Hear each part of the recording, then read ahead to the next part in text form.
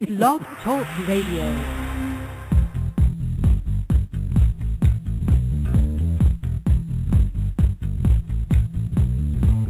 You're tuned into In5D Radio, the next dimension in radio, where we bring you the hottest, in-depth, spiritual, metaphysical, esoteric conversations and news with your hosts, Gregg Prescott and Kendra Gilbert.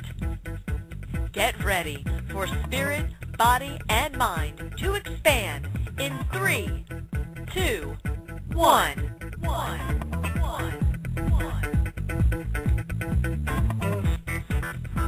Namaste and welcome to In5D Radio, coming to you from the 99% Quartz Crystal Sands of Sarasota, Florida, every Monday night at 7 p.m. Eastern, 4 p.m. Pacific, 12 a.m. midnight in the UK, and 9 a.m. Tuesday morning in Australia.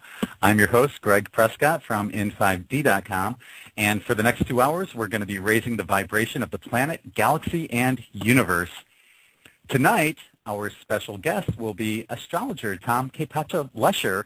But first, I'd like to bring in my co-host, coming to you from Ocala, Florida, licensed massage therapist, energy worker, and artist, Kendra Gilbert. Hi, Kendra. Hey, Greg. How are you tonight? I am doing great. I'm really looking forward to tonight with our guest, Tom. This dude has got amazing energy. How are you doing?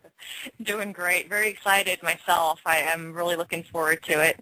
And I agree. Awesome energy, wonderful human being. I feel very privileged.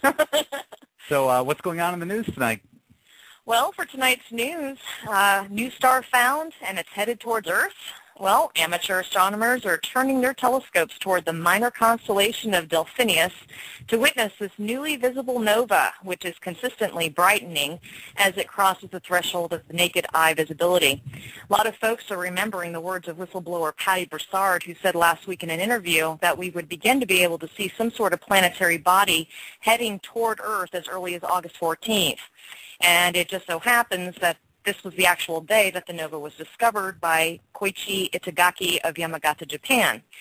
Now, could this be what the Hopi call the Blue Kachina?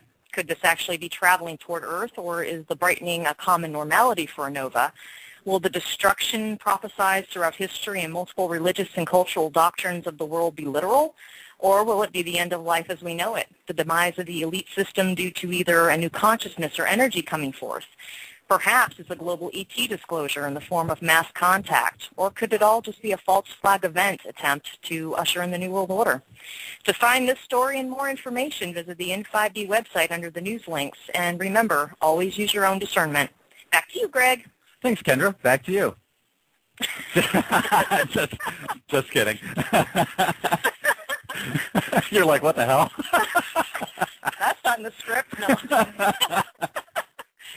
All right, so just a reminder, In5D.com will be hosting our first annual Return to Atlantis conference here in Sarasota, Florida on the 99% Quartz Crystal Sands of Lido Key Beach on the weekend of October 4th through the 6th, 2013.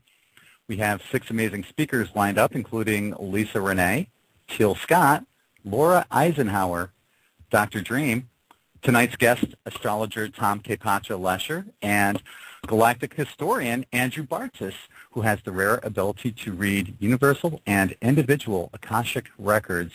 And Andrew will be coming back to In5D Radio in the next few weeks as well. Included in this amazing event is a Friday night New Moon Beach Galactivation with Dr. Dream, a Saturday night Cosmic Reunion Beach Party catered by Earth Origins, which has amazing holistic food. And on Sunday night, we're all going to meet at the Siesta Key Drum Circle. Our speakers will be featured from late morning until mid-afternoon, so that'll leave everyone plenty of time to go sightseeing or just to enjoy the 99% Quartz Crystal Sands here on Sarasota's Gulf Shores. Due to seating limitations, there are only 90 tickets available to this event. And in the event that you cannot attend, we will be live streaming this, so be sure to check it out on that as well. You can find out more information about the Return to Atlantis conference by visiting www.in5devents.com or click the link below this video. And just a reminder, next Monday, Kendra and I will be welcoming contactee George Kaypatcha to In5D Radio, so be sure to check that out as well. And tonight, right now, we're waiting for Tom to call in. He should be in any second now. But we're not going to be doing any personal astrology questions with Tom, but if you have any other questions for him, feel free to call in. Our number is 646-716-8890. So, yeah, Gemini is saying she loves George Kaypatcha Lescher, and it's going to be a blast to have him on. Are you familiar with much of his work, Kendra? Yeah, well, not as much as I probably should at this point, but it's definitely somebody that I'm very interested in to, I'm going to definitely be doing my research for sure, my homework, as they say. Mm-hmm. Yep, absolutely. And I just want to personally say I'm looking forward to the Return to Atlantis conference quite a bit. It'll be really nice to be able to get to meet Andrew after, having him on the show and everything. And I already know, I'm already familiar with Siesta Key Beach, so I'm already familiar with the drum circle there. I thought it was awesome. We had such a great time, Lars and I, when we came up to see you, and that experience in general was just wonderful. It was great energy. So I'm really thinking that this conference is just going to be jam-packed with a lot of powerful information and energy, and I'm encouraging anybody out there who has the ability, you've got to try to make it to the event. It's going to be great. So, as Kendra mentioned, Kendra, her husband Lars, and their son Aiden came down to Siesta Key Beach one night, and we all met at the drum circle. What were your impressions overall of the energy and the whole event? I thought it was great. I just, when you get into that groove, it really becomes, it kind of takes you back. At least it does me. The drumming circles themselves are just, really powerful. And they kind of take you back in time a little bit, too. You start feeling that deep, beat of the human spirit deep inside, And the fact that there were so many people, which was really mind-blowing, because we've been to other drum circles in the past, like, on Nibiru Beach and everything in St. Pete, Clearwater Beach, and I just never really have gotten, I've never seen a crowd that large before.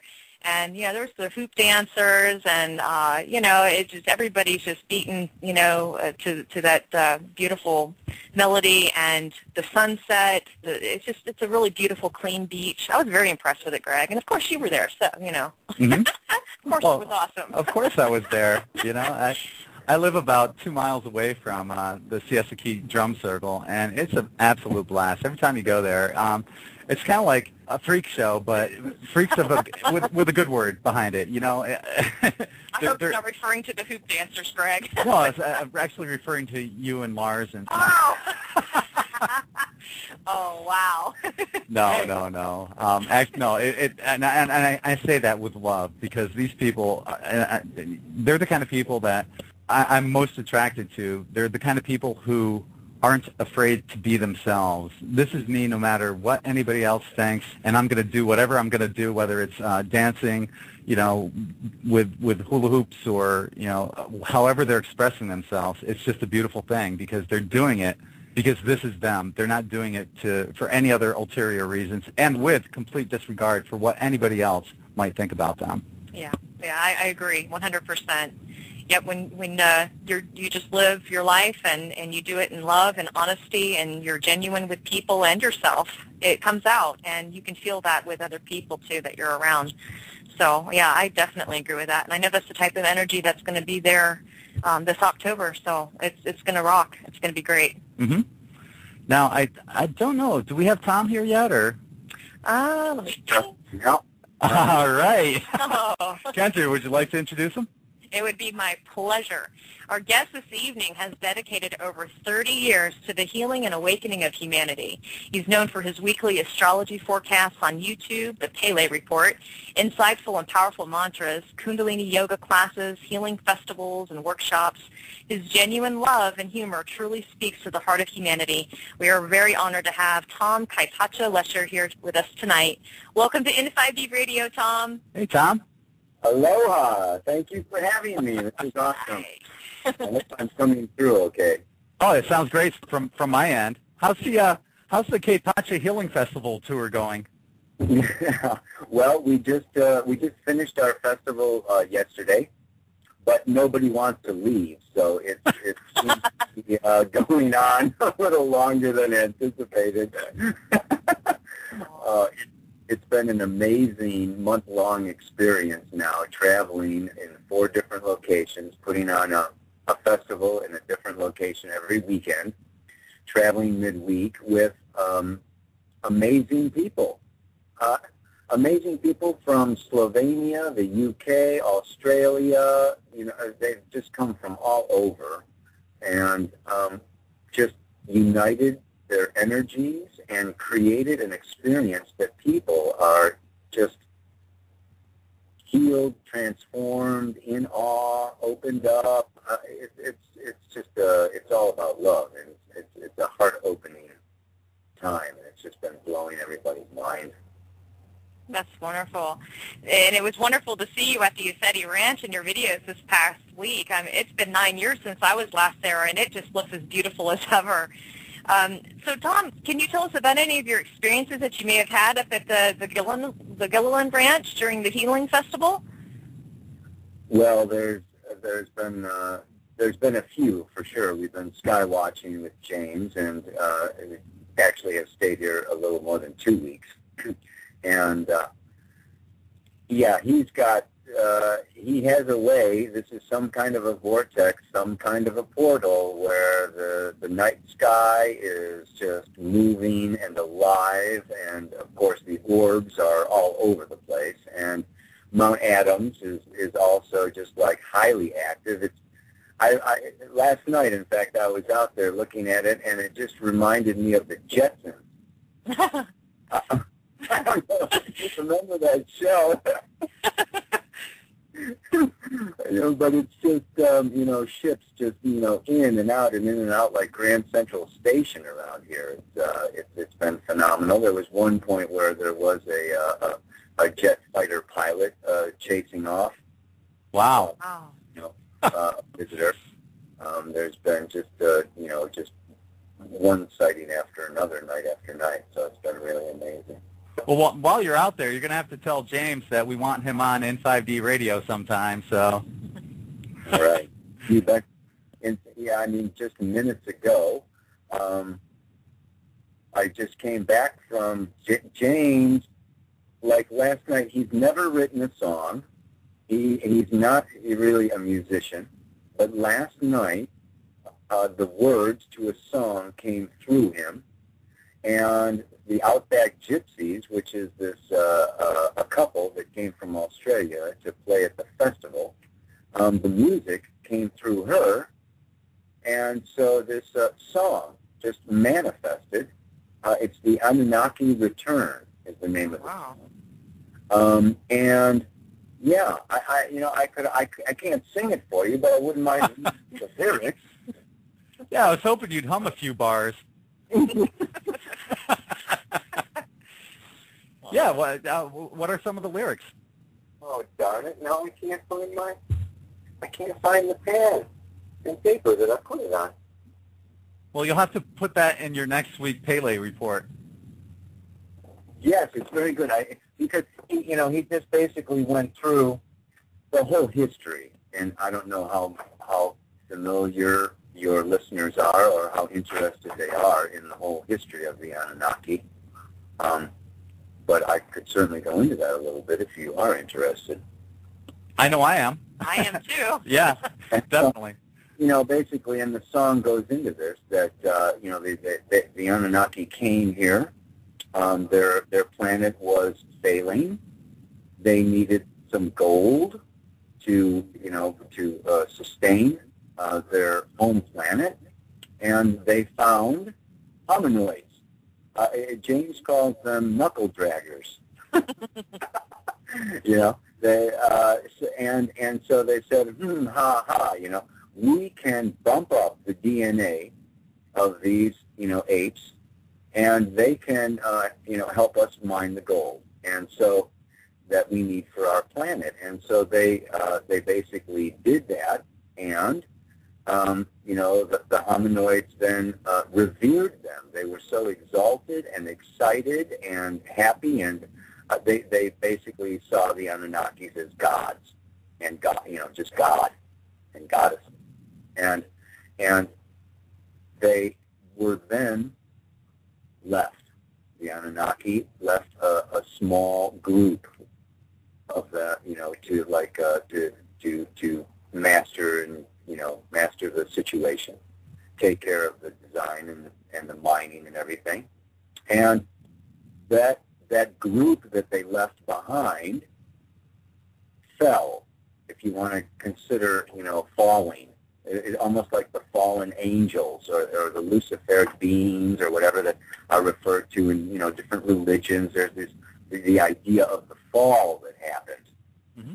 And they basically misused their power and fell into the third-dimensional materialistic, greed and power and da-da-da-da-da.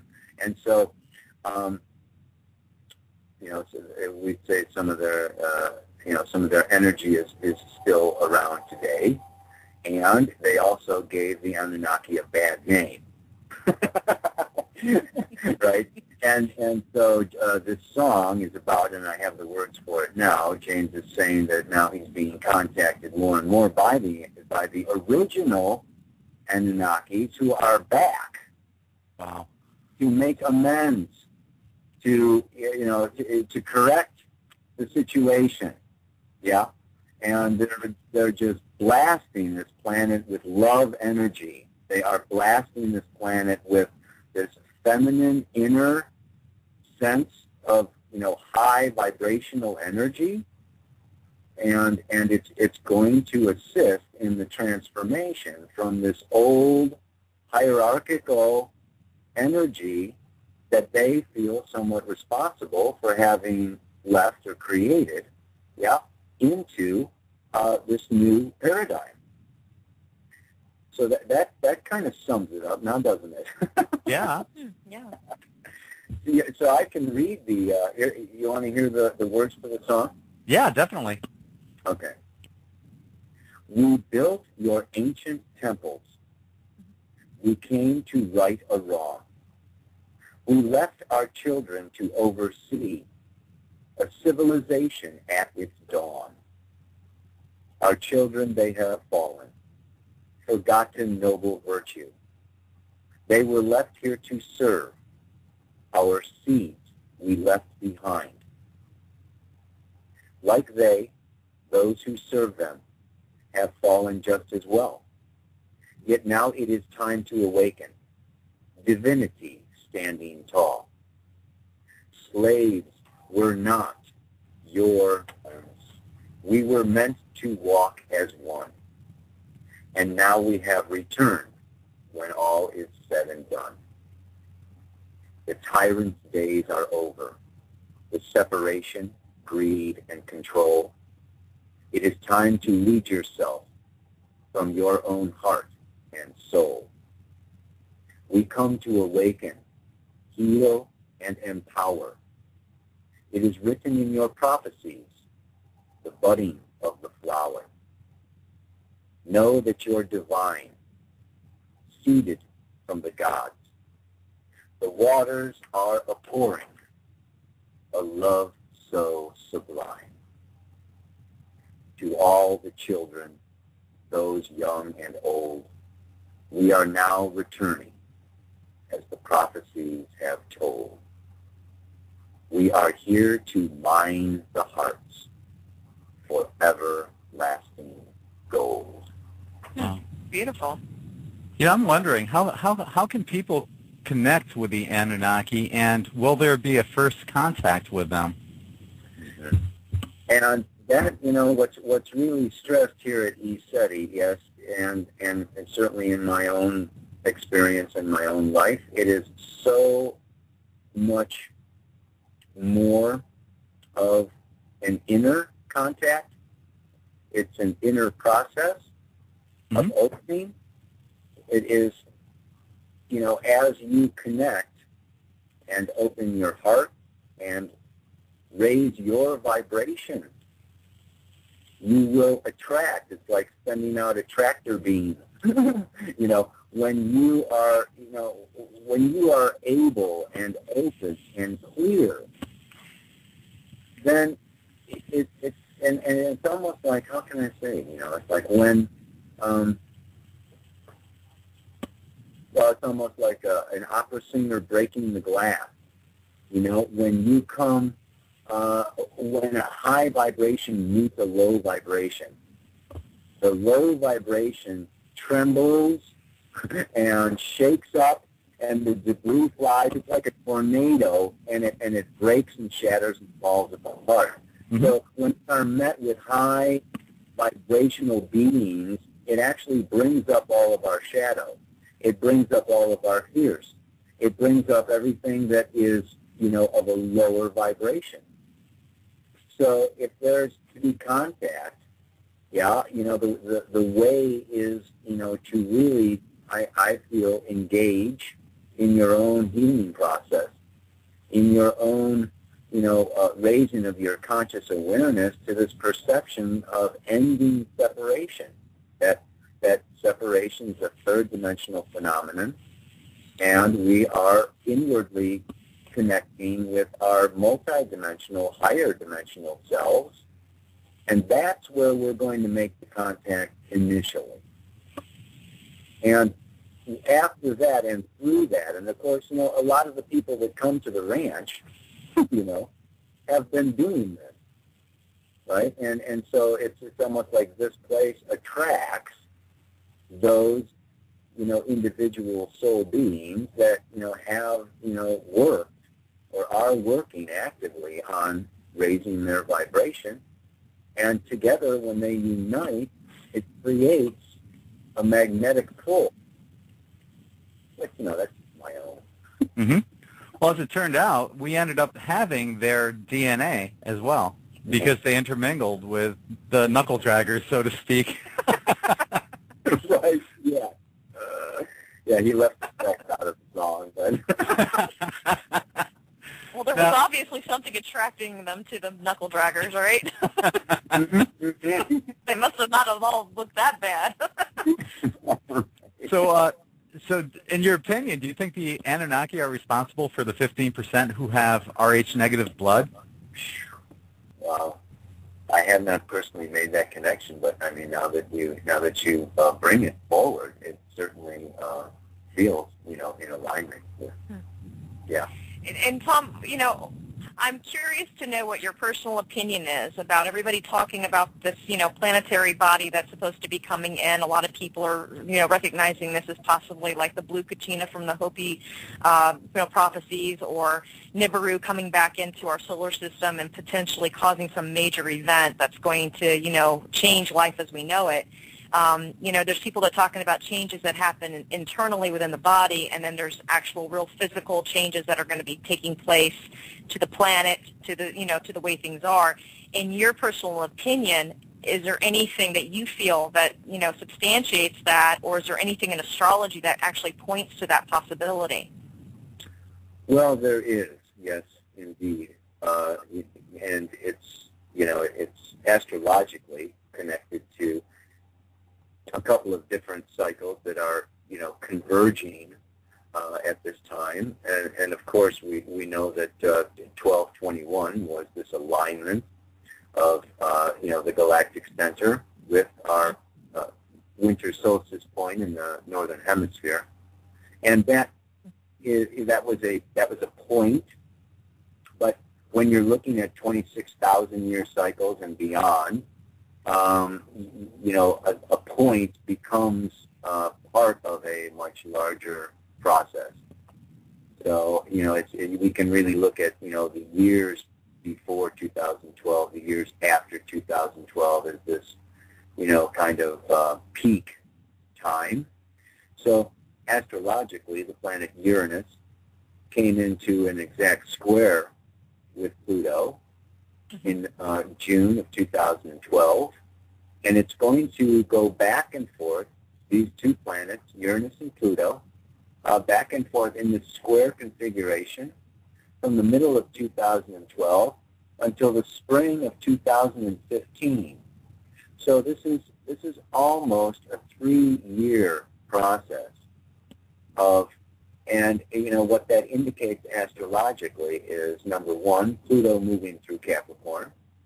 Pluto is the archetype of Shiva, death, destruction, removal, for transformation to occur, the letting go of the old to make way for the new. It's annihilation of that which is inhibiting, blocking the evolutionary process. And it's moving through the sign of Capricorn, which has to do with external authority, governments, banks, control, systems, religions, all these external authorities that so many people have been looking up to, relying upon for their security, for their identity, for their structure. And so this is a time from, Pluto spends, there until 2025. Mm-hmm. So we have this removal, this annihilation, this composting, this just, this falling apart and decaying of the old patriarchal, hierarchical control systems, governments, financial, religious institutions, and the square to this Uranus. Now, Uranus is only in the sign of Aries. It went in there in April of 2011. It's going to stay there until 2018. So it's at 12 degrees now. It's almost halfway through. It's a 7-year process. But this square to Pluto going on intensifies it. Uranus is the archetype that I look at as enlightenment, awakening. It rules the third eye, the seer, the observer, the Prometheus, the light bearer. Coming through this, this sign of Aries, the first sign of the zodiac, it's a fire sign. And it has to do, interestingly enough, with our instinct, with our bodies, with our sexual appetites, with our hunger, with our desires. Mm-hmm. And it's just this, it is a time now of awakening to the wisdom of the body, to the wisdom that is inherent within us. So there is this whole liberation of the individual that I am my own, I exist. I have desire, and I have instinct, and I am guided from within by my desires, my impulses, my heart force. So Aries is this I do, I am, I go. It's a very powerful, it's the warrior. Mm-hmm. So we have this awakening of individuals to their own power. Everyone is just like, oh, I want to be free. I want to break free. I want to break out of the chains of limitation. And this is squaring this Pluto force moving through Capricorn. It's just an absolute time of revolution.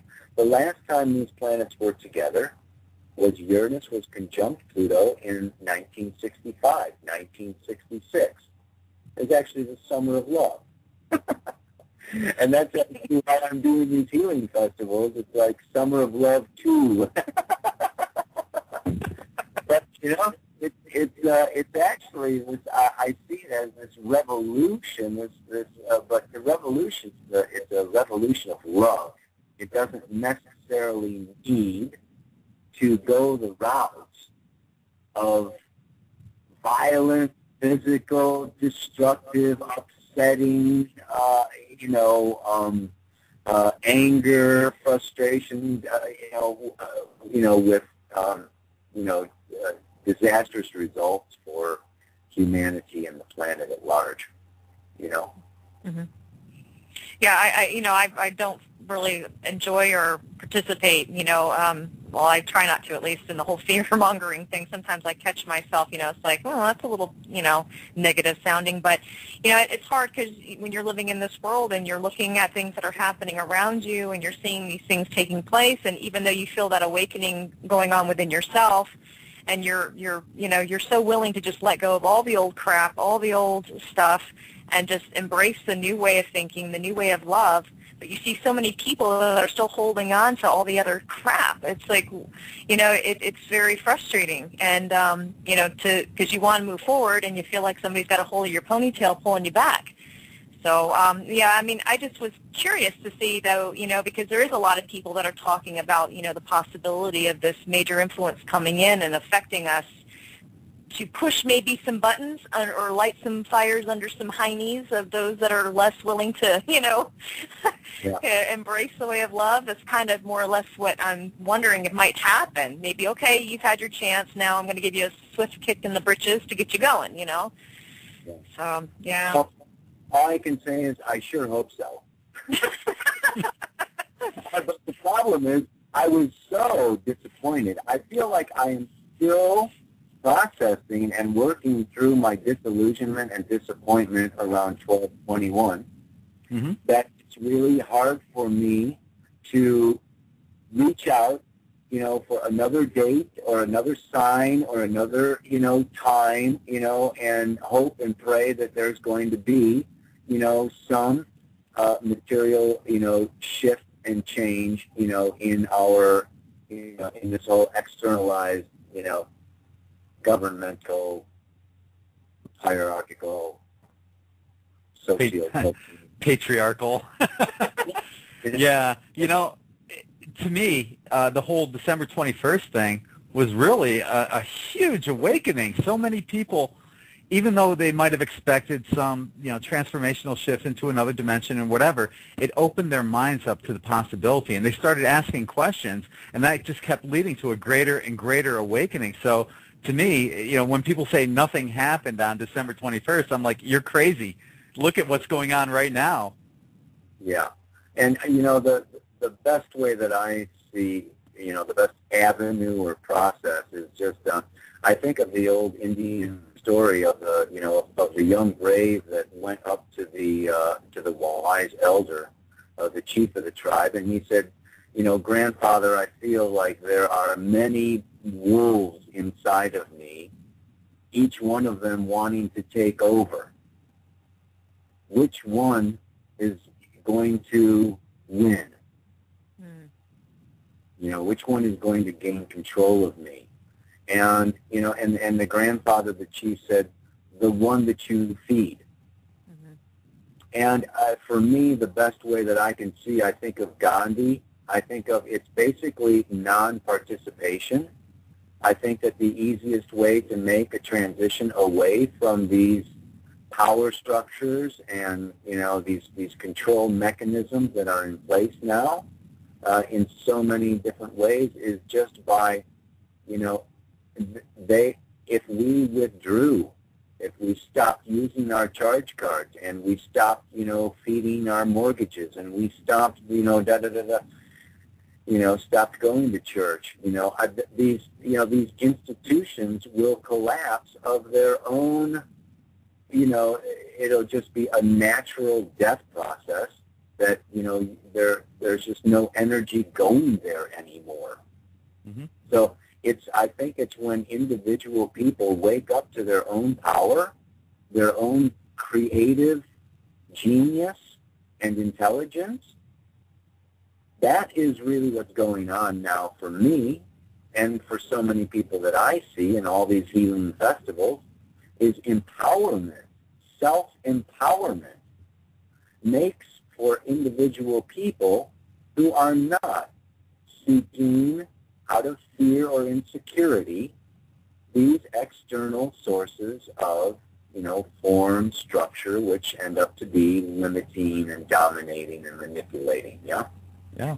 Yeah. So it's and this of course leads me to this whole, the astrology I'm working with now is bringing in Black Moon Lilith, and it's this whole feminine energy, the reemergence of the feminine. And I've been looking at these cycles of the masculine and the feminine rebalancing themselves every 6,500 years.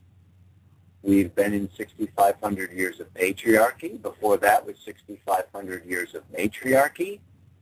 Before that was more, you're familiar with the, other ancient ones, but this to me is a time where if I look at it, the feminine is associated with, in the shamanic world, it's the underworld, it's the dark, it's the chaotic, it's the inner world of feeling, of intuition, seeing into the invisible, into that which is formless, and has to do with the unconscious and the subconscious. And the masculine is the light. In astrology, it's the upper chakras. It's Neptune and Uranus in astrology. The underworld is Pluto and Chiron. But this upper world is the world of light. It's the positive. It's the organizational. It is the outer, externalized. So we've been in this masculine-dominated, conditioning for numbers of lifetimes, numbers of generations, and it has just been really outwardly focused for our security, for our sense of identity, for our power, our sense of self, our everything. And now it's time to go into the inner world, the world of the dark, the world of the feeling, the world of emotion, call it the lower chakras. We have the underworld is the three lower chakras. The heart chakra is our middle, it's that connection point between the light and the dark. And we can look at it as terrestrial, extraterrestrial. We can look at it as, in numerous different ways. Inner world, inner earth, and, Andromedans and whatever. But there's just this whole balance, this whole rebalancing involves an honoring, a respecting, a acknowledging, a perceiving, and integrating our inner, subjective, intuitive, feminine nature. I think ultimately, though, because we keep going into these cycles, and now that we're at the end of this masculine cycle and we're seeing war and destruction and all this macho BS, eventually we go into that feminine cycle, but at the end of that, I'd imagine that there's famine and over-nurturing and starvation, so somewhere we got to learn how to find a balance. You betcha. That's why I feel like this planet is like first grade, we got a ways to go, man. We seem to be swinging from, one extreme back over to the other extreme. I mean, the matriarchy, was no paradise either, yeah. Yeah. So between the Uranus-Pluto square and the Pluto and Capricorn, you're saying that a love revolution is inevitable, correct? Yes. And the other thing that's going on now is Jupiter. Now, Jupiter went into Cancer in June, and it's going to stay there until June of 2014. And so it's creating an opposition to Pluto and a square to Uranus, which in astrology is called a T-square. Mm-hmm. And Black Moon Lilith is also approaching that T-square, and that's going to go on really from now until next May. And this just, let's look at those archetypes, Astrology is just blending archetypes. We want to blend together this Jupiter. So this Jupiter in Cancer is saying that, Jupiter is expansion and evolution and growth and understanding the meaning of life, the search for the Holy Grail, the Ark of the Covenant. Where is it to be found from June of 13 to June of 14? In the sign of Cancer. And the sign of Cancer is the womb. Yeah? It's the mother. It's the breast. The breasts. Yeah? It's nurturing. It's my innermost needs. My little child. This is the time, where our greatest expansion is through inner listening to our feelings and feeling our feelings. And this is what is going to give us this sense of comfort.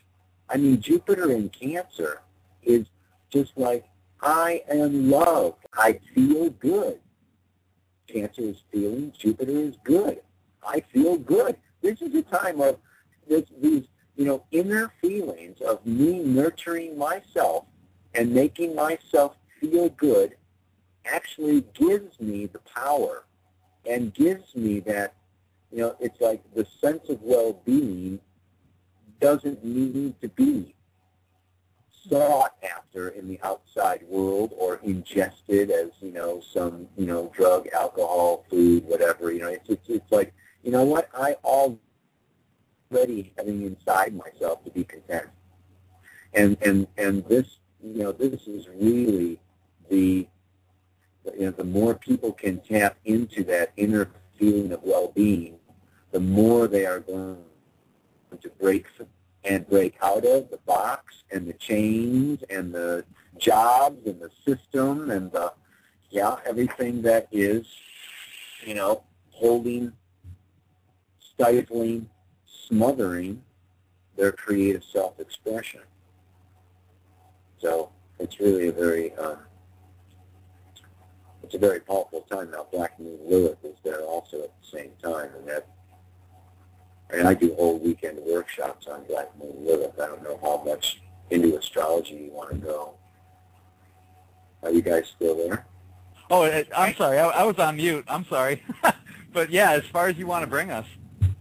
Well, gosh, I can go into the whole mythology of Black Moon Lilith, and I'm looking forward to coming over there to Florida to the In5D and discussing some of this same, some of these archetypes in mythology and stories of the inner unconscious dynamics of the human process. Mm-hmm. Well, I'm so excited about that whole In5D Return to Atlantis event anyway. You're totally going to dig this place to begin with the 99% quartz crystal sands, and just the energy here is to me, it's off the charts. But I have a feeling that Jupiter in Cancer is going to come into play with the collapse of religion. Yes, absolutely. The sooner the better. This story, is actually, this week. Yeah, I mean, on us. Mm-hmm. It goes up to 20 degrees Cancer, it goes retrograde, and comes back again next spring. So that's why I see this kind of 9-month period, in the summer and the spring of 14 as being kind of a rebirthing process. And we're going to just kind of emerge into a new sense of, creative self-expression when Jupiter goes into Leo next summer. It's interesting in astrology, they've got the moon and Venus are the two symbols of the feminine. And they're both soft and gentle. The moon is either the child or the mother, and Venus is the mate and the partner. But when you get into Black Moon Lilith, the magician, the seductress, the powerful feminine energy that is, scary to the masculine. In the ancient days, Lilith was a handmaiden of Inanna, and she would bring the men into the temples for sacred sexual initiation. And then it was, so she's this ancient goddess. She lived in the tree trunk, and the snake wove its way through her roots, and the bird of paradise lived in her branches. She symbolizes this trunk, our body, that is the connection between the upper and the lower. So she is this sensuous, physical nature being, connected like with the elfin world or Anastasia or the inner earth folks. Or she is this very earthy, sensuous, sexual, powerful snake energy. And when the patriarchy came along, we have Adam and Eve. She was the first wife of Adam. And Adam wanted her to lay beneath him. So here's this ancient, wise goddess, that has been a teacher, is now asked to lay beneath and diminish herself, in regards to the masculine. And she said no. She walked out and she left the Garden of Eden. She left Adam and went out by the Red Sea. Adam complained to God, Yahweh, the Elohim, the masculine patriarchal God at that time, or the patriarchy, and that God sent out 3 angels to the Red Sea to get her back. She refused, and they said, we will destroy 100 of your offspring every day that you refuse to return to Adam. And this is where the suffering and the pain, the rejection that's associated with the feminine and the dominance of the masculine, of killing the offspring of the feminine, is very symbolic of the mind or the mental or the masculine thinking, killing and destroying the seeds that are, the wellspring of creativity within the human beings. And so the story goes on then that in the old days they even had amulets that people would wear to ward off Lilith, because she married the devil. She was a seductress. She made men come in their sleep. She killed babies. She, destroyed priests, from honoring their vows. She became this whore, and was very much, the scapegoat and the shadow and the devil of the patriarchy. And this is the way that it has now been for 6,500 years of patriarchal conditioning. And some of my work with astrology is working with this archetype, saying it's time to bring her back out away from the Red Sea, to stop killing her offspring, to bring her back into the Garden of Eden, which can be likened to our conscious awareness, and reintegrate this aspect, this powerful, sensuous, physical beingness, earthiness. Maybe it's the ape. Maybe it's the knuckle dragger. Some of our power is in our knuckle dragging. That we have surrendered or given up, to the ETs or the people in power or the religious, godheads or whatever. We've just surrendered so much of our creative, capacity, and been sinners and punished and victims. And, this is all the end of victim consciousness. And that's what makes me feel like when they talk about, Nibiru or the aliens coming with ill intent, or that we're going to need to, this is all just a bunch of stories. I think it's all just kind of more perpetrating the old fear-based, I don't know, it's like different means or tools of suppression of the human race, which we're now breaking out of. Yeah, the programming that we've all been receiving over the centuries, being told that there's going to be this event. The Bible talks about Armageddon, and we have all the different other, prophecies about doomsdays and the end of, this world. And, there seems like in all of them, there's that, one event that's just going to end it all. And, so, now, so you're also obviously, you do work a lot with metaphors and metaphorical references and stuff and stories, and I think, that's really interesting. But now, how do we take, like, the story of the Anunnaki and tie that in with everything else? Like when we're talking about the story of Black Moon Lilith, how would that integrate in with the story of the Anunnaki? Like, Adam, you have Adam and, there's the Adam and Eve, and, okay, so if the Anunnaki came here and found the knuckle draggers and somehow, created the human, that we are today, or had some play in that, then, when did that take place? Is that before Adam and Eve? Is that after Adam and Eve? Mm-hmm. Right. There's a lot of holes and a lot of stuff that I've always been trying to put together in my head. So what's the starting point in your opinion? How do you think it all started? Well, I haven't done too much linkage between these two. I work so much with the persons. I do person counseling, and I look at where Lilith is in your birth chart, you know, so that you can uncover your own particular, you know, inner dynamic.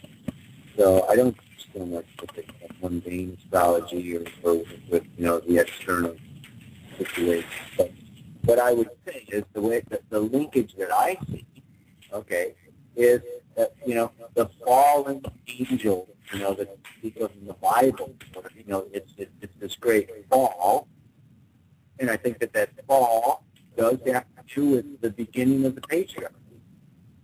And of course we know that the Anunnaki were here long before 6,500 years ago, which was kind of the externalization, okay, of these patriarchal forms and, you know, socio-political institutions. But it is this idea, you know, that there is whether it's the Illuminati or the, you know, the reptilians, or just this control group that has been running the planet now, has gotten stronger and stronger and more out of control and more out of control in the last 6,500 years, since these externalized, hierarchical, patriarchal, you know, forms of control, and of course now it's even getting more intense with Monsanto corporations and the banks, and, you know, it's kind of infiltrating every aspect of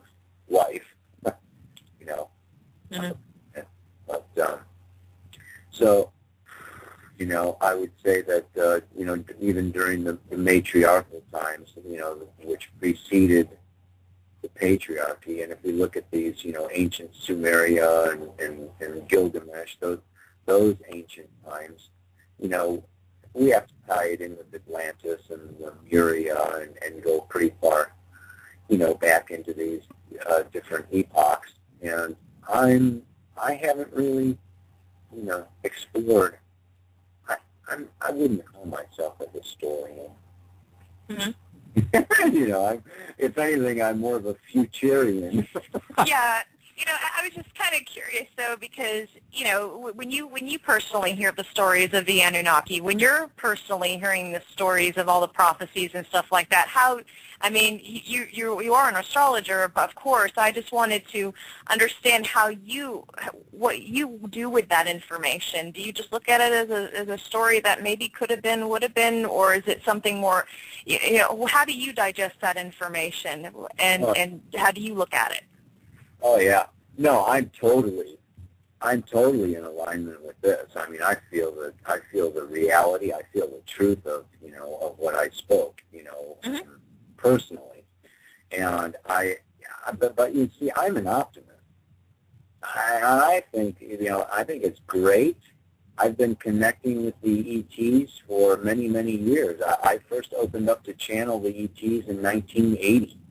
And, you know, I've gone in and out with my relationship with channeling and with working with them, trusting them or not.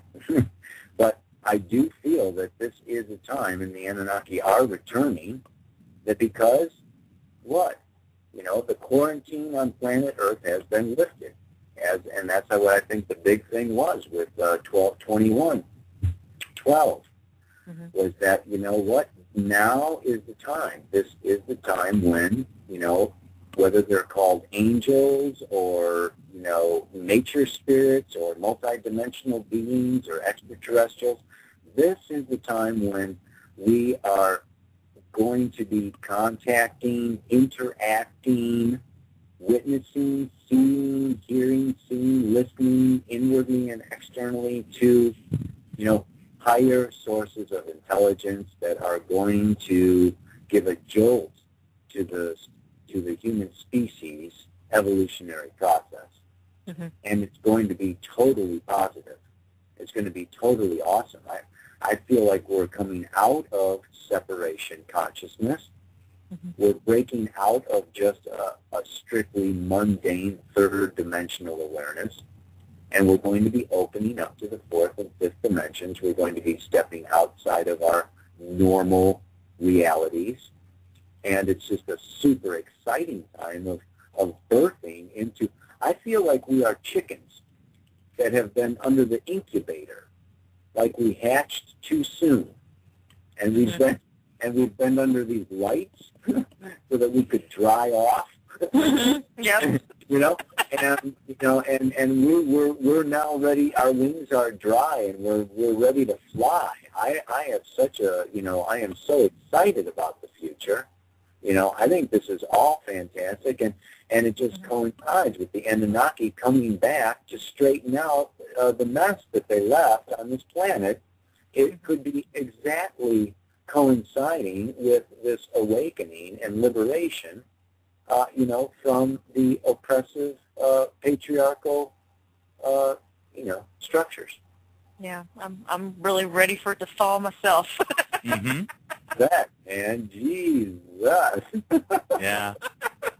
But my whole thing is, it's got to start within. It's got to start at home. It's got to, we are our own healers.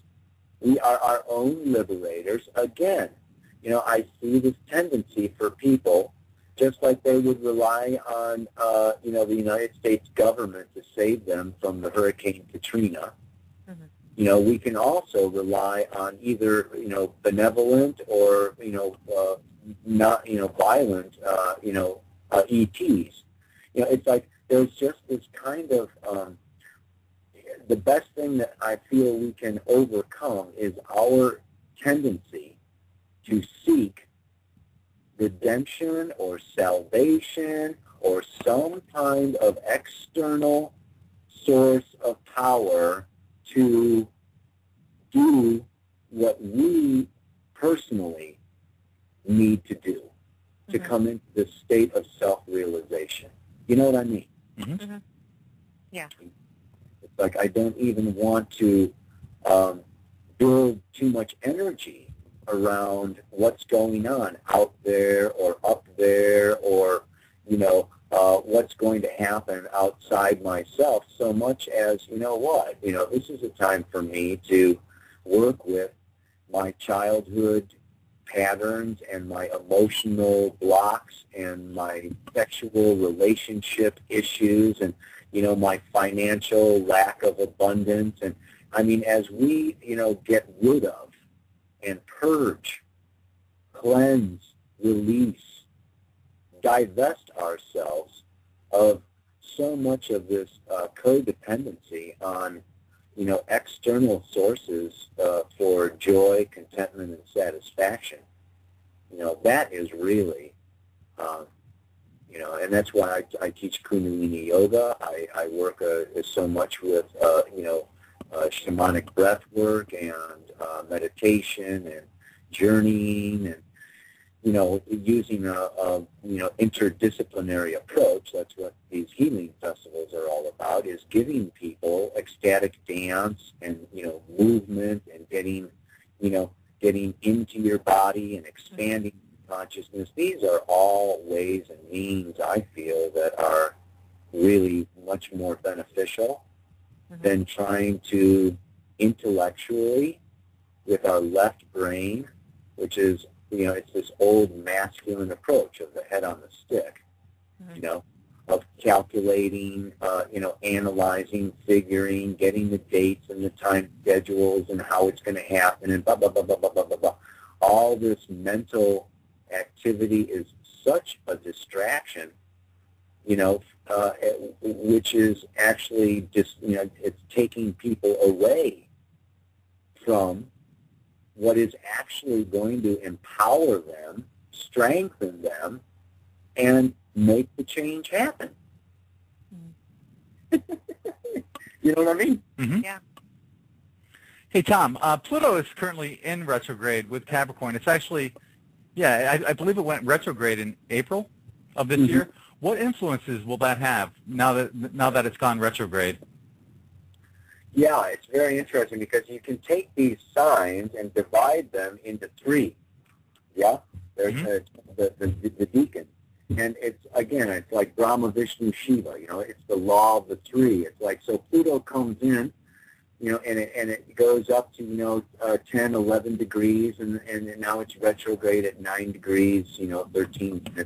It's going back, and it's remaining in this first third of the sign of the archetype, and then it's going to be next spring that it goes forward into the second, and then actually we're going to have the United States is going to have their Pluto return. The United States has Pluto in Capricorn. It was born in 1776. Mm-hmm.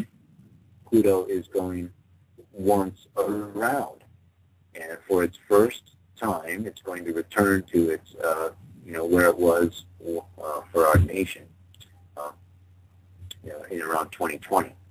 But to get back to your question, this retrograde is a time these outer planets go retrograde when the Earth is passing them by.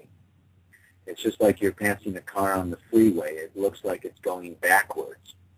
That's the retrograde phenomenon. What it means is that the Earth is closer to Pluto than ever before because it's coming around and passing it by. And so this actually increases the intensity of the planet.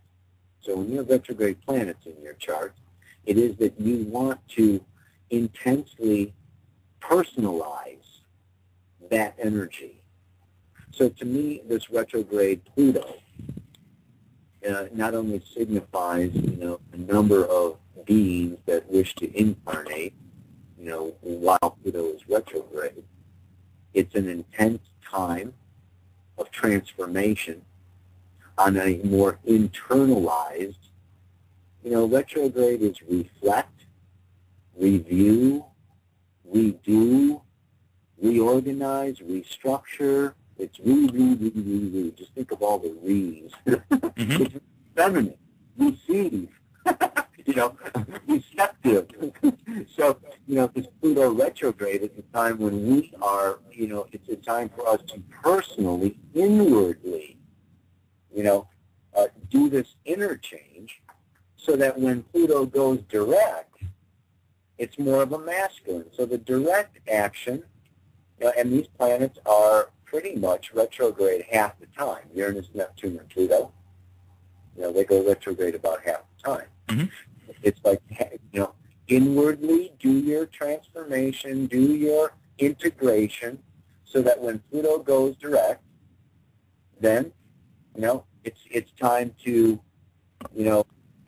make the change, act out, outwardly, radiate the new inner understanding that you have cultivated during the retrograde process.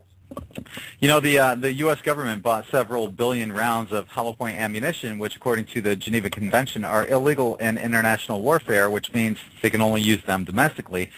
And this is not fear-mongering whatsoever, but my question would be, do those who are in power right now, how much do they rely on astrology and knowing that this energy is coming around for the whole Pluto and Capricorn thing, and the last time it was here was during the American and French revolutions back in the 1700s?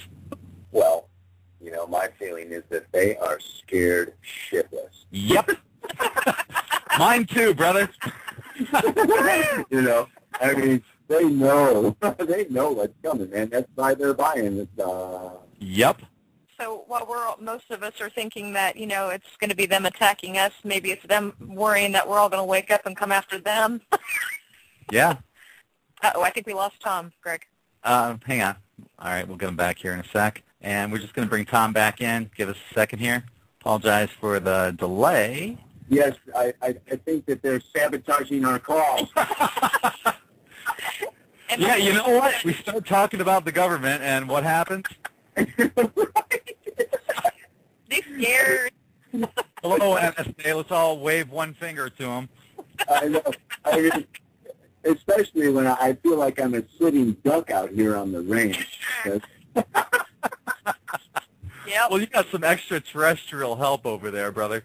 Yeah, thank God, man. And of course, we're certainly being watched, closely by many powers that be. Mm-hmm.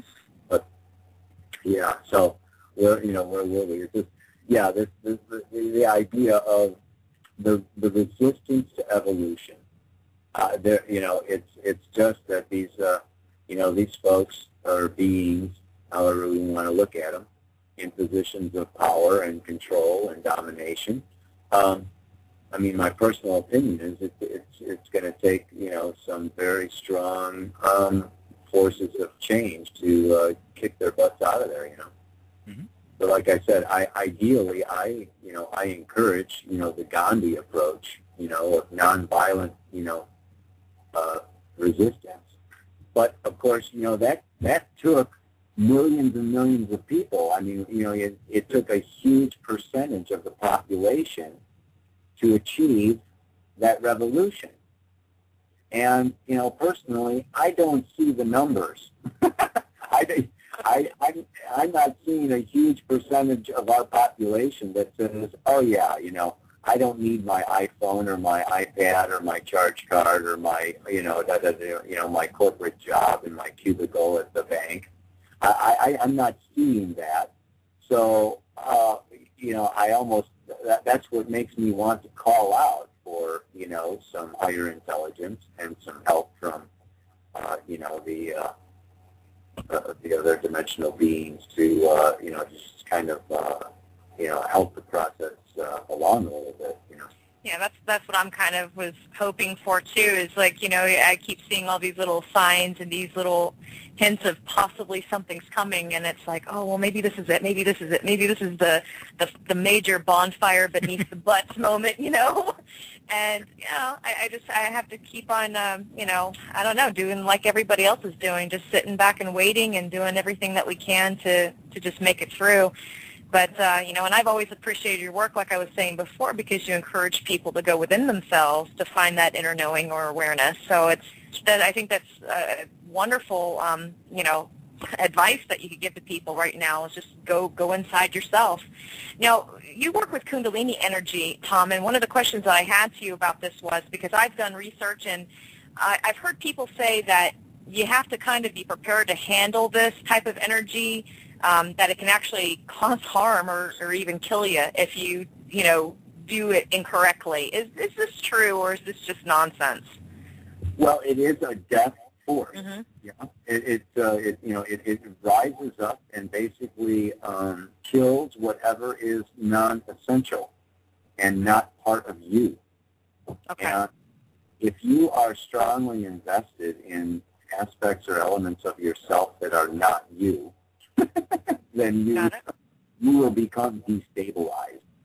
So yes, it when it sneaks up on people, it has been known to create a lot of I don't want to say insanity, but certainly mental instability or some really highly charged emotional imbalances. And yeah, so that's why I work very much with Yogi Bhajan, and he uses specific sound technology, specific mantras. You do this for 2.5 minutes, and then you do this for 30 seconds, and you hold this finger to that place. And I mean, it's very, and it's very important to follow each kriya. Yeah, I mean, well, it obviously has to be a pretty powerful thing. So, I mean, So now we have watched you. When I say we, I'm referring to my husband and I. Your videos, your Pele reports for about 2 years now, and we noticed that you wear a lot of jewelry. Are there specific stones or pieces that you wear on specific areas or fingers of your body that mean something or have a certain purpose? And are you willing to share any of that with us?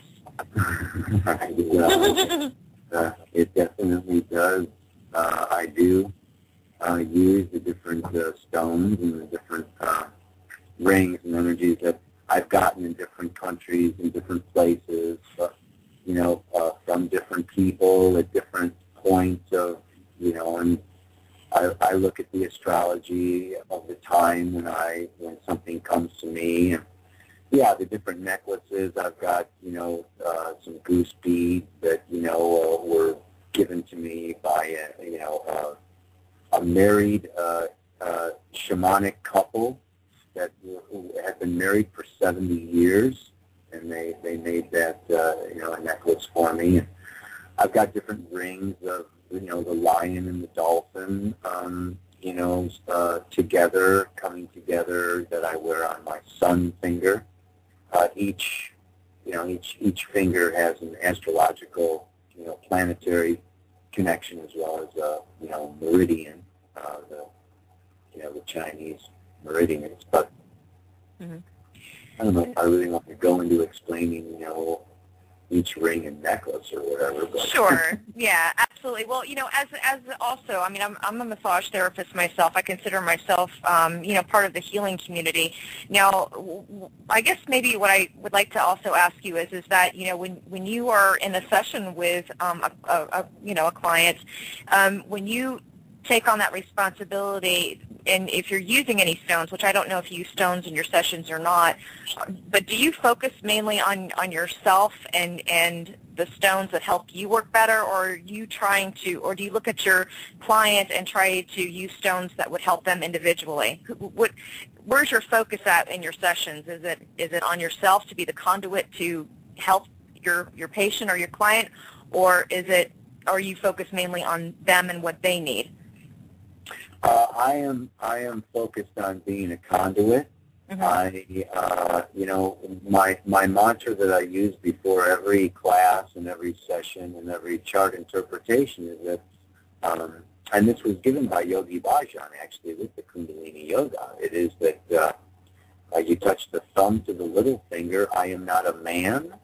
To the fourth finger, I am not a woman. The thumb to the third finger, I am not a self. The thumb to the index finger, I am not a human. The thumb to the sky, I am a healer teacher.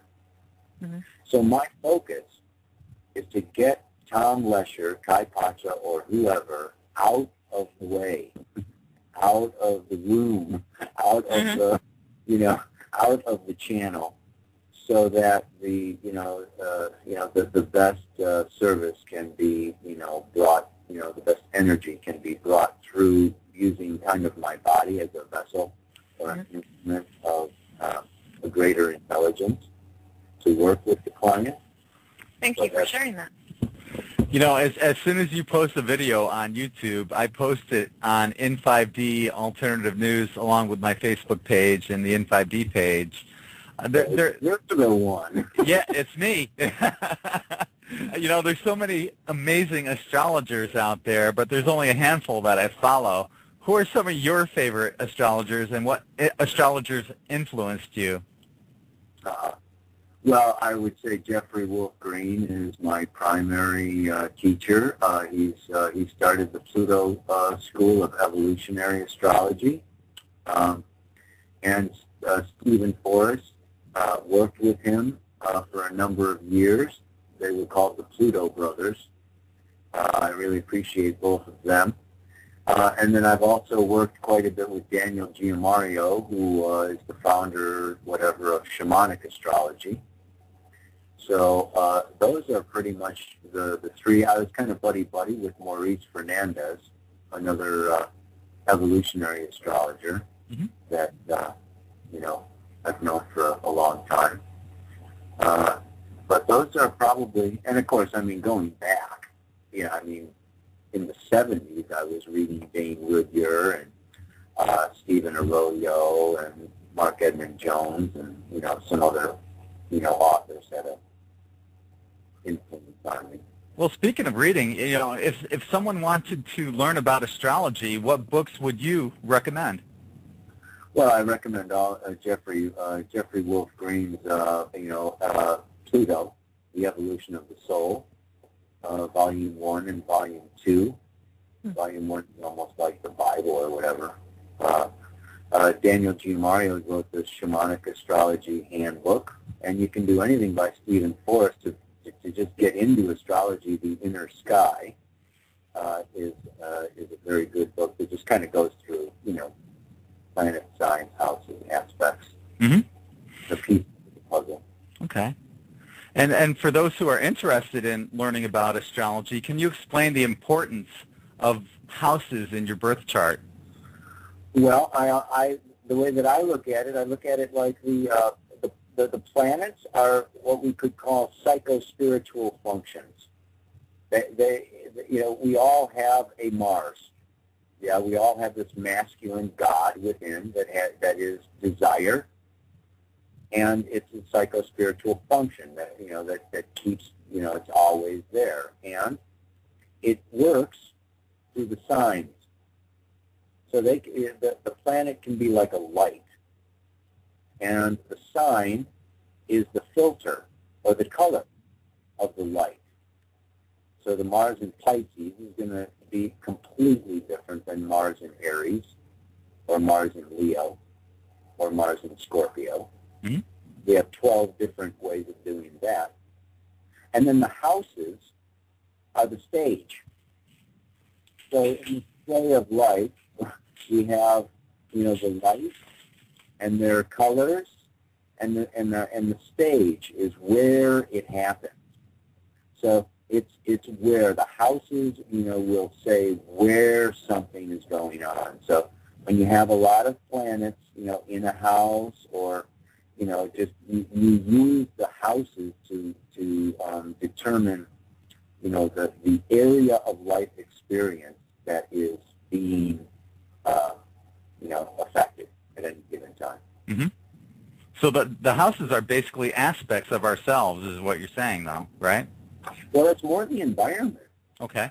And how that interplays then. Yeah, so it's kind of where the rubber hits the road. That, your ascendant changes a degree every 4 minutes. You get this new sign on the rising sign every 2 hours.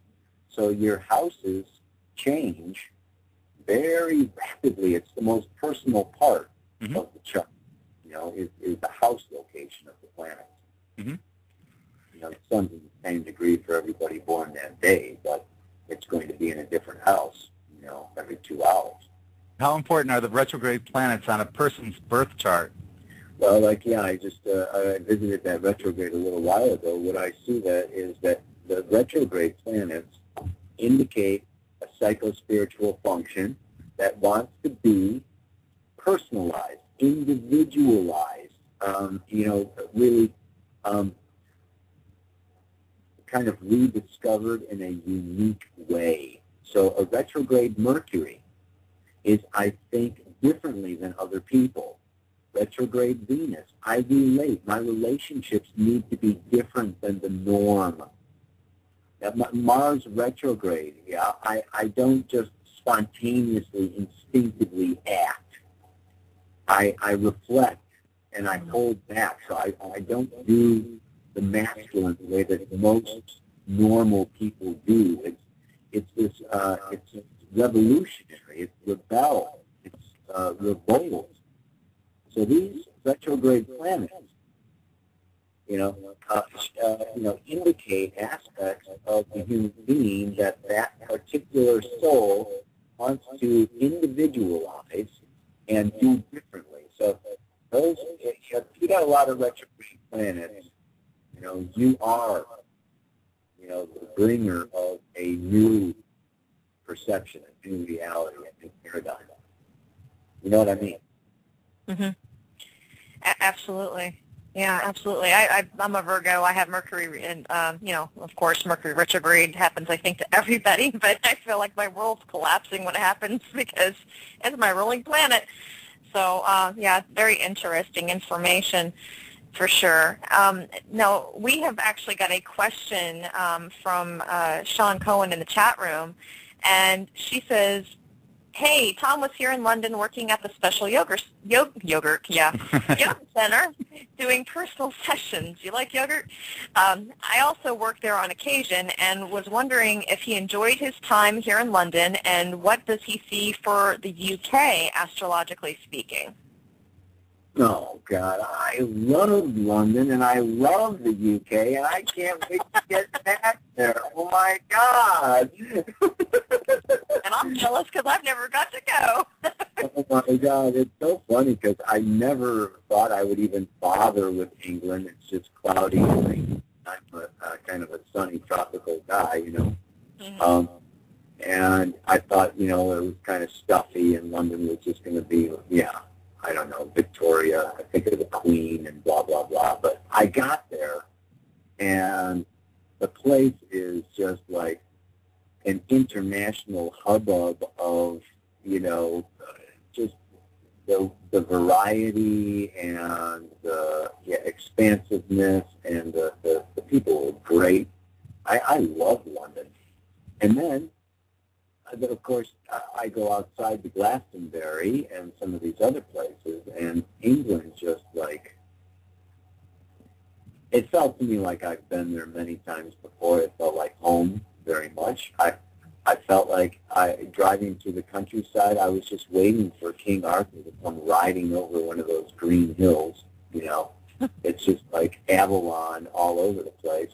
I can't wait to get back there, and I also want to get up to Ireland and Scotland and Wales. I mean, that whole place is so magical. I sat in the crop circle, and the energy is so, and they are so into astrology.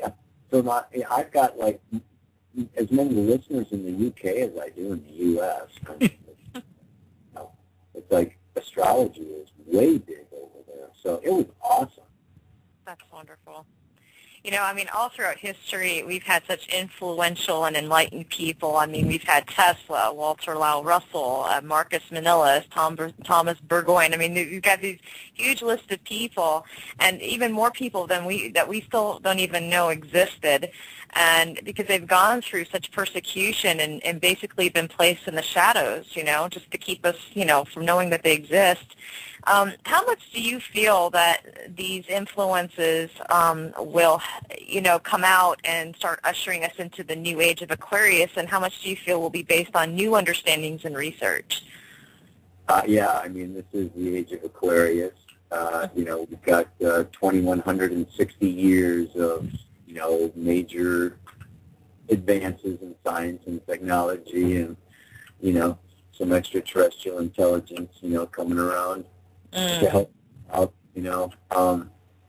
and yet it's, for me, I feel, and this is just me personally, I'm kind of going a little bit in the opposite direction. I'm moving to Costa Rica. Oh, wow.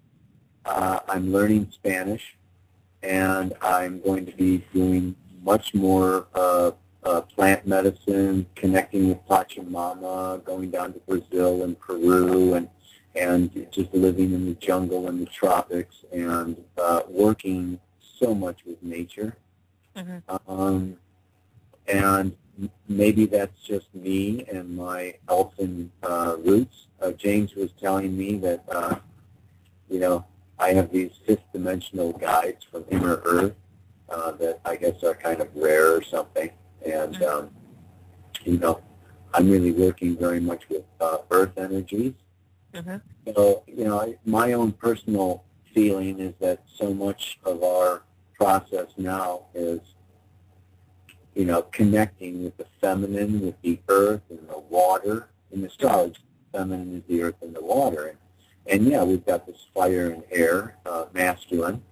Mm-hmm. And of course, Aquarius is an air sign. It has to do with the intellect and the genius and the global perspective. But I just want to, I don't know, I suppose in a way maybe it's balancing Aquarius Leo. Mm-hmm. Leo is the lion in the jungle. With that Aquarius, the sophisticated aristocrat and, detached scientist that, could actually blow up the planet. Oh, jeez. It's a nice bedtime story for you. Once upon a time. Go to sleep. Whoa.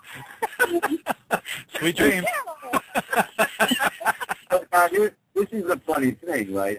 I just bought some property in this community, right, of these back to nature, sustainable, buildings and building materials and recycled roads, and we're going to recycle our sewage and, and grow all this organic food and everything. But what one of the things that really turned me on was that they have, fiber optic high-speed internet. Mm-hmm. So I'm going to be out there in the middle of nowhere, totally hooked up to everywhere. Mm-hmm. And I do so much of my work on Skype and on the internet, and I'm a total, technological. I'm an electronics engineer. I used to design computers before I got into astrology full time, and so it's I think ideally these scientific advances serve the individualization process, and the internet is just like this whole means and way of free. It's part of the liberation process, and of course informing people of stuff that they're not going to get otherwise in other ways. And so I think there is going to be many more breakthroughs, and of course free energy, and I think there's huge, major technological advances that are going to assist in the whole process here. Yeah, and the banksters and the corps, they're all kicking and screaming because they don't want it to happen, obviously, but it is what it is. They better jump on board, or I don't know, jump off the planet. Yeah. Do you personally feel that humanity is going to continue to be somewhat guided or directed by something or someone or some type of? Do you think that we're still going to be guided, or will we actually be free of that type of control and babysitting? I guess is what my question is. It's like we always seem to have to be watched and looked out after and made sure we're in check.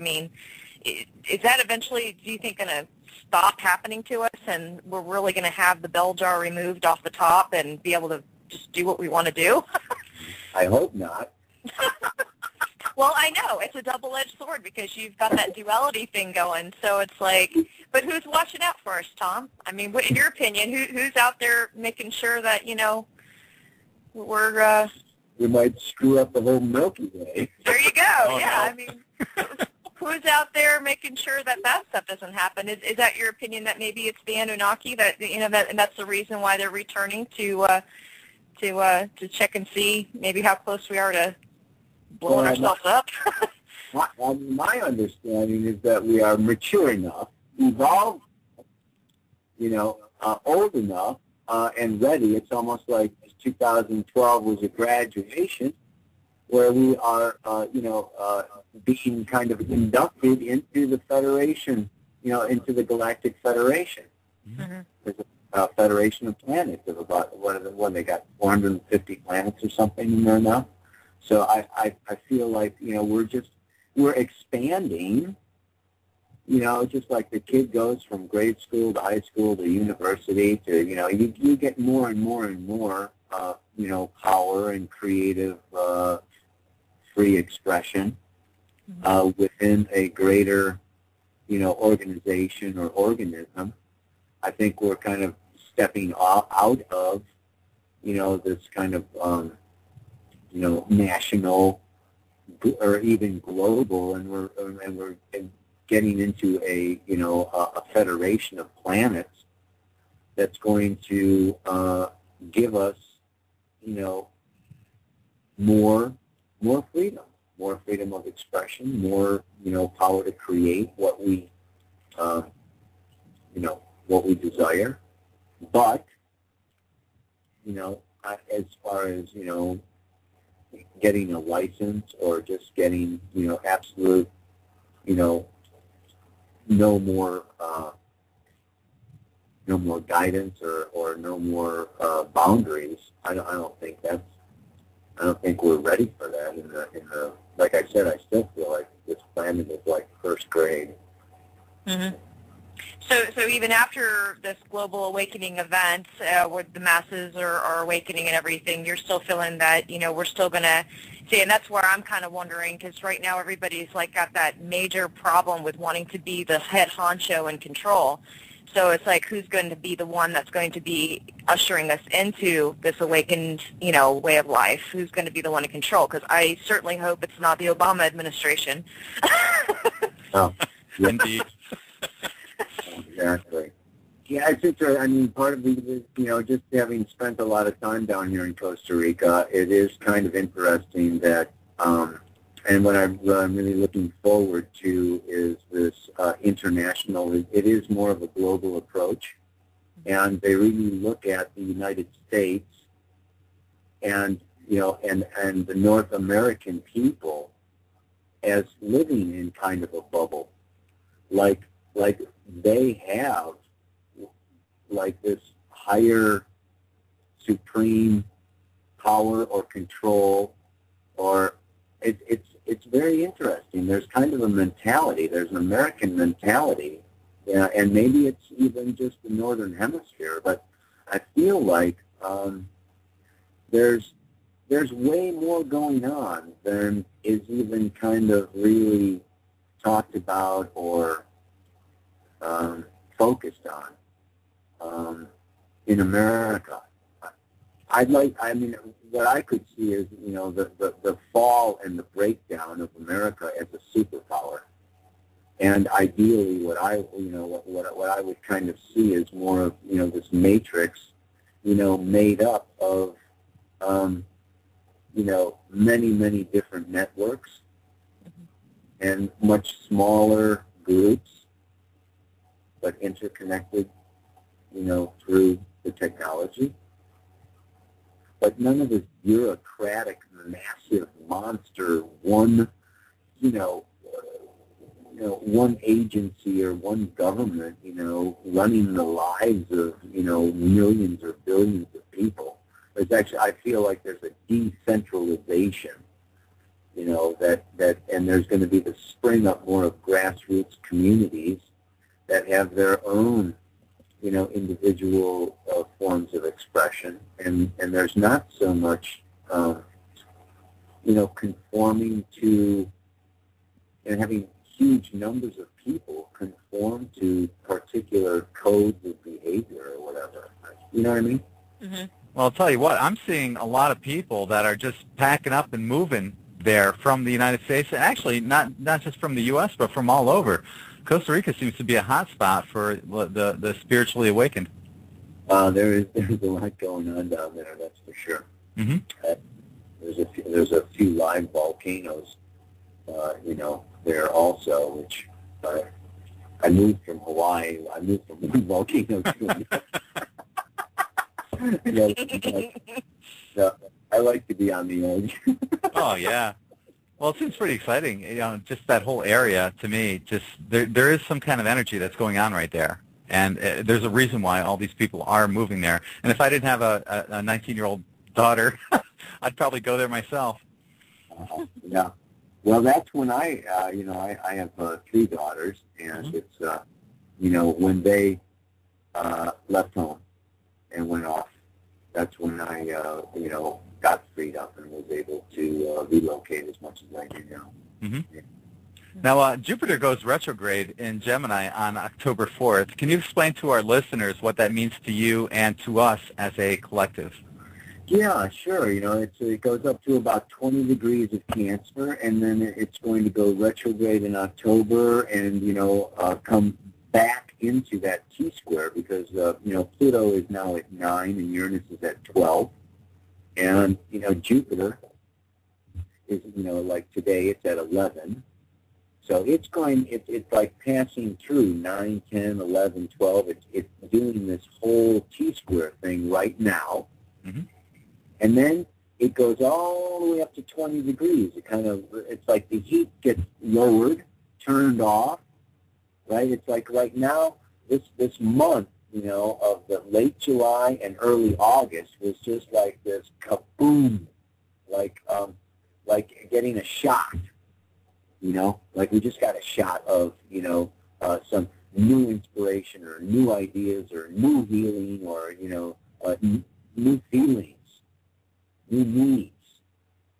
And then we have this time after October, it goes retrograde for about 5 months, and it's time to integrate. It's time to, okay, I've got this new idea or this new impulse or this, new house or whatever. It's time for me to invest myself in it. It's like, the seed is sown now, and then the farmer goes back and waters it and weeds it and cares for it. So we've got these new impulses that came in and are coming in like right now as we speak for another week or two. And then, when it goes retrograde in October, it's going to come back through 2019, 18, 17, 16. And we're going to get more, of, in December it reconjoins, with Black Lilith, and it continues on, to create more of the T-square early next year. But, so to answer your question, that retrograde process, like I say, is it's time to nurture, integrate, feed, strengthen our own feeling nature. This is in the sign of Cancer, which is the sign of the nonconformist. Yeah? That's most of us. If you know any Cancers, it's like I'm going to get out of bed when I want to get out of bed. I'm sorry I'm late for the bus, but I didn't feel like, going to school today. And, it's just my feelings, matter. My feelings count. I go to the beat of my own drummer. My feelings are my inner drummer. And this is the time of this Jupiter in Cancer, of breaking out of this need to conform. And that also leads to, the opposite of Cancer is Capricorn, which is judgment. And the beautiful thing about Cancer is not only do they honor their own feelings, but they allow and accept, and it's okay for everybody else to have their own feelings. Mm-hmm. It's like, that's just the way John is. Oh yeah, Lucy always talks like that. It's a big deal. So what? There's this other generous, Jupiter in Cancer is just this capacity for all of us to, kind of open to this idea of familia, of the greater family, the bigger family, allowing more diversity within the unified field. Yeah? Okay. Mm-hmm. So on a psychic level, this Jupiter in Cancer is just like opening us all to, different vibrations, different, deeper inner intuitive feelings, and it's just like, the more people are just getting more psychic every day. Mm. And the retrograde Jupiter, is just like, we're all becoming it's like we should be able to see our skin getting thinner because, as a species, we are all becoming way more sensitized. Mm-hmm. Part of the evolutionary process at this time is Neptune in Pisces, which is trine, to this Jupiter, Lilith, and Saturn in Scorpio. We have this grand trine going on. Is this whole breakdown of separation, is the breakdown of the immune system, is the end of privacy, is the beginning of unity.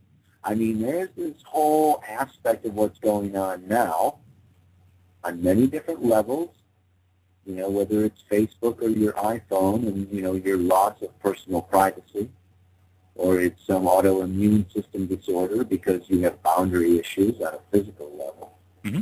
But this is this whole sense and this whole idea of I am you and you are me and we are all one. Like it or not, comfortable or not, we are, I feel, sensing our unity and our, this mirrors and our relationships becoming, we're all just getting, way more sensitive, which also makes it easier for people to get overwhelmed. Mm-hmm. Some people are overstimulated and overwhelmed, and it's just because we're getting more sensitized all the time. Mm-hmm. So this retrograde Jupiter is also going to be I think increasing that sensitivity on a one-by-one personal individual basis, even more than it is when it's direct. It's so cool to see how these planets align. You already see ahead of time, and you have a basic idea of how things will play out, but yet the whole collective consciousness still plays a role in that. And it's just fascinating to watch it all unfold, and pretty much it hits the nail on the head every time. Now we do have some callers here. Do you want to bring a caller in there, Kendra? Sure. Okay. Let's see here. We've got I think 619's been holding the longest, correct? Yep. All right. Well, 619, you're live on In5D Radio. Are you there? Hello, caller from 619 area code. Are you with us? All right. We'll put him back. Yep. Put you on mute. All right. Hitting it there. Okay. Next we have Tessa, it looks like, from area code 801. Yeah, we got. Okay. And that's the echo going on there. Let's try 780.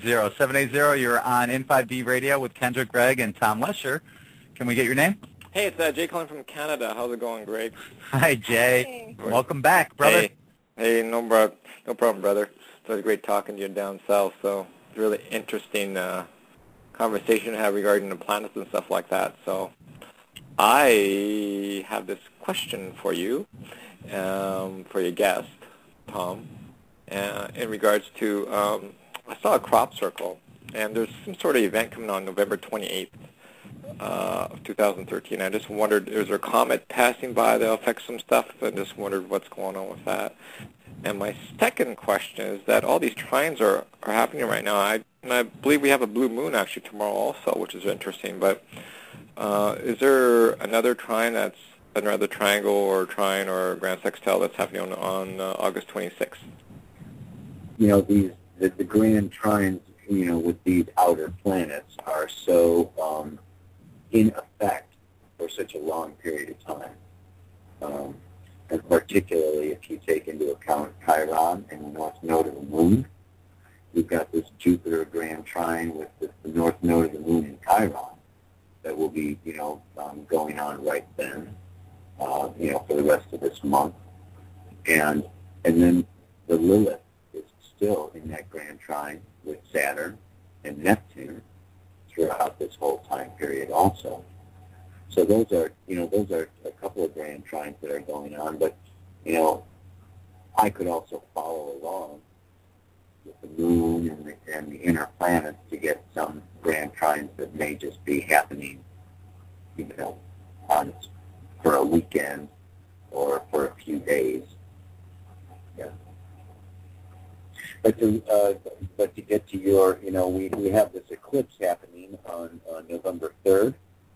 And the big thing that I see happening in late October and into November is that, the sun is going to be going into Scorpio, and Venus, we're going to have this Saturn conjunct the north node of the moon.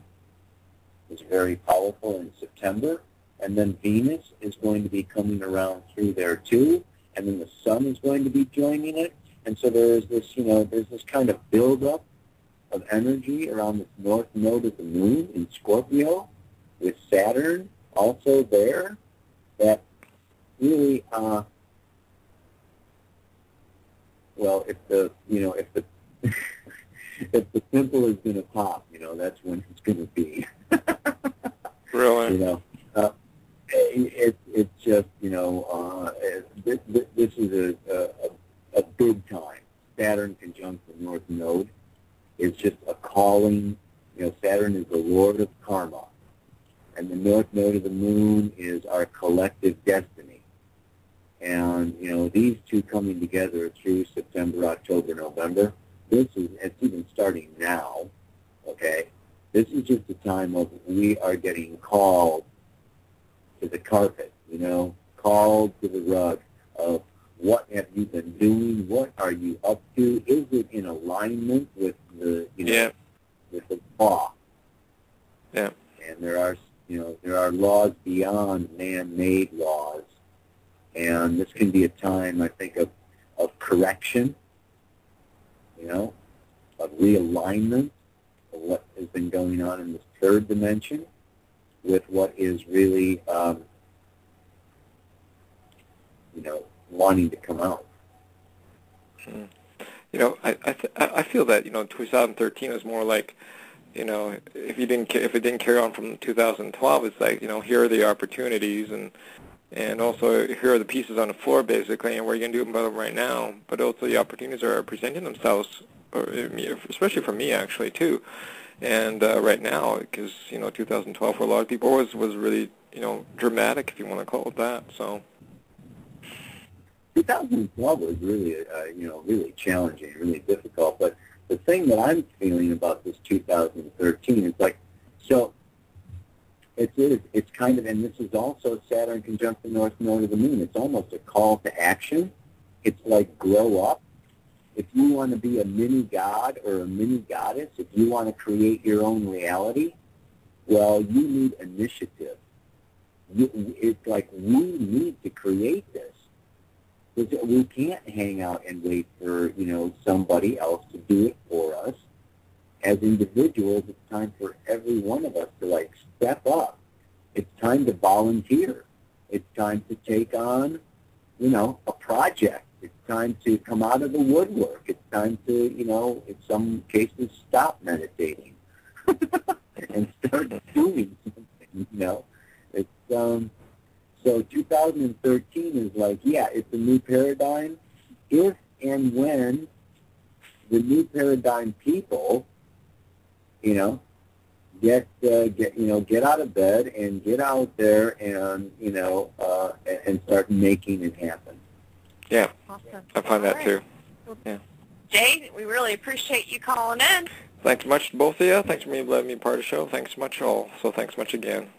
Take care, brother. Absolutely. Take care. Thanks, Kendra. Nice to meet you. All right. Well, I think we're, all of us are kind of in that point, at least, I am, it's like of really wanting to know what we need to be doing right now. I think internally we all know what we need to be doing, but we're torn, because we're still living in this, crazy world, period, So what advice do you have for people right now? I've heard a lot of people say that we need to be focusing on healing our bodies. Making sure that, we focus on what we eat, what we drink, the things, that we're doing to ourselves, our pH levels. There's a lot of things that have to do with our bodies, our temples. How much of that is, in your opinion, do you feel is important? Because I've had some people say, well, you're not going anywhere or doing anything until you heal your body and get your frequencies, correct and all this. And some people look at that as being very intimidating. And so how important is that on the grand scale, in your opinion, Tom? Our bodies being prepared? Yeah, I mean, I think it's pretty big. I think it always has been and always will be. So in terms of it being more of a focus in 2013 than it was in 12 or will be in 14, I don't know that I would. It's just like the body is an instrument, mm-hmm. and the better shape it's in, the better signals, the better instincts, the better responses. The more you'll be able to see, hear, touch, sense, and pick up. So it's just you'll be able to interact with your environment. More. Better. What can I say? The better shape your body is in. So where would you suggest people start with that process? Do you think, or is it all based on the individual, in your opinion? Is that, once again, something that we need to go within ourselves to figure out? Or is there some basis that we can go by? Should we start doing yoga first? Should we do a detox, a colon cleanse, check, Yeah, sure. I think that the liver cleanse is a really good one for sure. But I'd say the main thing is with this Jupiter, Uranus, Pluto. Uranus is the nervous system, okay? And we are just all getting jazzed and buzzed. Mm-hmm. And it's just, we are getting so stimulated. And the important thing to feel your feelings, it's like all the Starbucks, all the coffee, all the nicotine, all the sugar, all these stimulants just shoot us up into our heads, get our monkey minds going, distract us from feeling our feelings, get us involved in the outside world, get us, it's almost, part of the whole control thing of making us into automatonic robots that just show up at work. Give them some coffee, get them going, get them to boost. And I just encourage people to knock off the stimulants. If you can just, I switched to yerba mate tea, and drinking less coffee, and doing just, it's just slow down. Mm-hmm. Slow down is the main thing. Back out of your schedule and your system and your busyness and your head-mind games so you can feel your feelings. Mm-hmm. And beyond that, when you do feel those feelings with the Saturn North Node in Scorpio, the main thing for me that I see is it's time to trust. Mm-hmm. And it's time to commit. It's time to be intimate, vulnerable, humble yourself, get off your high horse, stop being in the mode of self-protection, and actually merge. As hard as it is to trust again, unite again, let down your barriers and walls and defenses and love again and open your heart again. This is really the North Node in Scorpio is about, merging, cooperating, and really feeling deeply, mm-hmm. allowing yourself to be transformed through relationship. Don't go into that South Node in Taurus of, just self-sufficient, I'm just going to, take care of myself and back out. One quick question for you. Are there any upcoming alignments in particular that you're looking forward to? Well, yeah, I've been talking about, the Saturn conjunct the North Node is on September 18th. That I'm really looking forward to that. I think it's, going to be a big time when there is a visible shift. Saturn's third-dimensional reality, man. This is time, this is time for us to, to actually see something. Mm-hmm. Yeah. And I got to say that I'm really looking forward also to December 8th. Mars is going to be moving up into Libra, and it's going to create a grand cross. Yeah, with this Lilith, Jupiter, and Cancer, mm-hmm. Saturn. Pluto, Uranus, that T-square, Mars is going to move up there into Libra in December. And then it's going to go farther up into Libra and go retrograde and come back again to make another grand cross next spring. But I think December 8th is going to be a mover and shaker. What do you see happening on that date or around that date? Yeah, well, that would be the time of, large-scale revolution. Large-scale shift. Woohoo! Yeah, liberation. I see it as a real time of, Mars moving into Libra is about justice and fairness and equality. And it's just like, what? With Jupiter and Uranus and Pluto, it's just like we have had enough. Mm-hmm. Well, I'm a triple Libra. Tell me about it. Oh, baby. Oh, yeah. You got it going on, then. Well, Helene and I were talking about the Return to Atlantis conference, and all the speakers and the hosts are either air or fire signs. Oh, my God. Isn't that something? Yeah, it's going to be a gas. So, before we let you go, Tom, would you like to tell our listeners how to get a hold of you and where you'll be next on the Kaypatcha Healing Festival Tour? Yeah. Actually, This is we just completed our last one, so it's over. And I'm heading back down to Costa Rica next week. Okay. Yeah. And so how can our listeners get a hold of you? Oh, I am at newparadigmastrology.com, and for readings and for download of talks or my schedule of workshops and events and things that I'm doing, whatever. It's all the community forum. It's everything is on that website. Yeah. And you can always find his videos on In5D Alternative News. Every time they come out, they're right there. But I would suggest subscribing to his YouTube channel. Would you like to share that with our listeners as well? Let me see. Yep, we lost him again. Oh, sugar. Let me see. Tom, you there? Okay. Well, we're going to have to wrap it up from this point, and I'm really looking forward to meeting Tom here in Sarasota. That's going to be great, and I know you're looking forward to that too, Kendra. Oh, gosh, yes, absolutely. Many hugs will be given. Maybe some kisses, too. It's going to be a great time. I think he's actually coming here a few days early. I'm not sure if Helene or I are going to pick him up at the airport or not. Oh, I think we got it back. You betcha. Okay, good. I was asking, what can you share with our listeners what your YouTube channel is? You just type in Tom Lescher. Okay. Yeah.